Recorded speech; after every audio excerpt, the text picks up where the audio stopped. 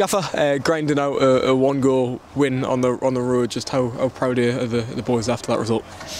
No, I think we spoke about their qualities as characters on Saturday, and what they did. They didn't allow that effort to be in vain tonight, and they've backed it up again with another hard fought. I mean, that's the biggest war of attrition I've had maybe in the last 10 years. So to back it up with a win and to know that late on we still have that threat was very rewarding tonight.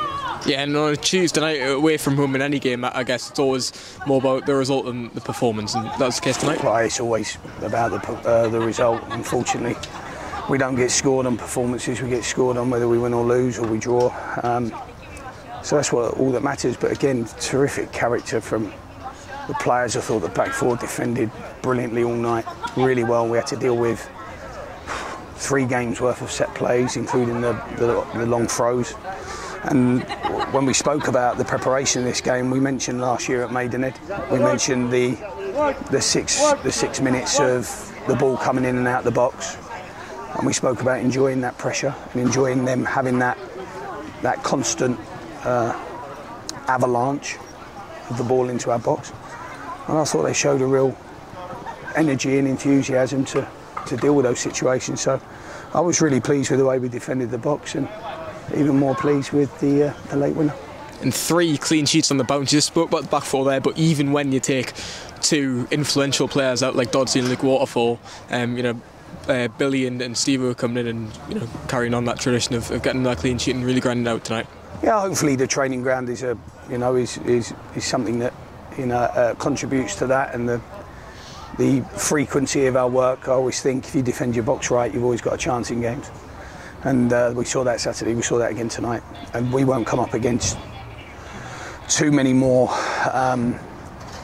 aggressively direct teams as we have done tonight. I think they're a real threat. I think they've got a real chance this year of being in the division come next year, because they're going to win so many points here with the slope and the surface, and the fact that I think every player can throw the ball half a mile. They're a real handful. So I thought we did really well to repel that threat, and then having that little bit more quality and what we saw late on was really pleasing. Yeah, and great to see a different formation as well. Obviously, Fev coming in and playing that deep lying road. It's great to have that in your arsenal. Yeah, we would have liked to have used him more. I think Nicky is a lovely calm amongst the chaos. We thought it'd be chaotic, which is why Hunter and Sharon had to, retain their positions. But we thought Nick would maybe calm the game down a little bit more. He didn't really get the opportunity to. The game was so frantic, so chaotic. But when the moment did come where he could play, he's a wonderful player, and he's kept himself in a condition where he can jump in after 2 games. Hasn't played a minute until tonight. And he's shown what a true professional he is and what a brilliant servant to this football club. So I'm really pleased with the players that come in, and Onoresi and Mancini who came on. I thought they had real impacts in the game, real positive impacts in the game. That's what we need. This is a squad game. This is we're only a little squad. I've always subscribed to having a small squad where I can hopefully manage them as best I can. Hopefully again tonight we've shown that even with the late signings and things like that, we've got some good players here that are committed to winning games at the club. And just talk to me about that goal. You mentioned Anthony coming on making an impact, and obviously Nathan Sharon playing a perfect ball through, and Joe Gray getting off the mark. Yeah, well, it was. We always thought that the game would be easier to play in just after we'd won it back, so in that transition state. And after that transition, that first pass getting away, I thought we made a mess of it initially, and then it kind of smoothed it smoothed out with Nathan's pass. And then Joe has got that centre forward way about him. So I thought he took it very, very well. It was the one clean opportunity. I thought we had a couple of oohs and ahs on the night. Adam Campbell had one first half, had a really good chance. It was just past the post. But it was a good moment for Joe, and his work ethic has probably on merit.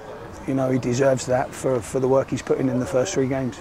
And just an all-round good day for the football club on a day that you've made 2 signings as well. Darren Robinson coming in on loan from Derby, and Gary Medina as well, having trained with the club now. Putting pen to paper, how excited are you to get them two over the line? We're really grateful to Derby and the guys there. I've got some good friends there, the manager and one of the coaches I've worked with previously in my career, and really grateful to the academy for getting it done so quickly. We like Darren. He's a Northern Irish boy, a real tenacity. We feel like he's ready for senior football on his first loan. He will contribute greatly especially over the bank holiday weekend. And obviously Gary's one that's been thrown around here, there and everywhere, and he's been training with us. And what it does, it allows us. It'd have been a Gary Medina night tonight, to relieve this reveille of the work he's had to do in the first couple of games. It would have been a real night for him. I think Gary would have thrived, having a bit of a throw around tonight, and he would have been a useful impact. But that's why we want Gary. His career is his career, and he's a good chap.